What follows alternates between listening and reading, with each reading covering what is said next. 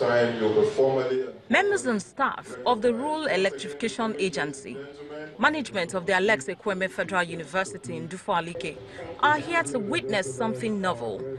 It's the commissioning of the solar hybrid power plant at the institution.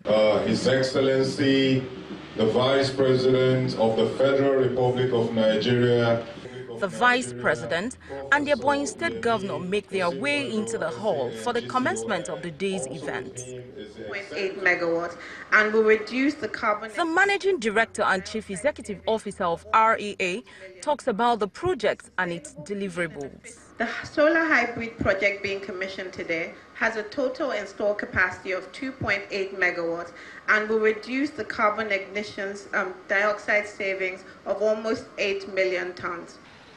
As the first out of the 37 federal universities to benefit from the Energizing Education program, the Vice-Chancellor is most grateful that the days of epileptic power supply will soon be a thing of the past.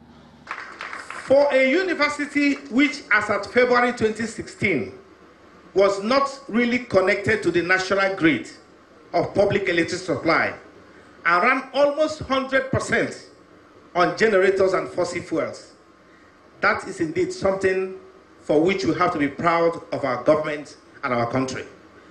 For the Ekwueme State Governor, his administration is committed to partnering the federal government to ensure that the state institutions benefit from the program. We would like to partner with the federal government to expand this project so that the Ekwueme College of Education can also benefit. There is optimism from the federal government that this project will provide students with a better chance at concentrating properly. Increased access to modern quality education by providing adequate power supply to critical learning resources such as science laboratories, design and technology workshops, and information technology resources.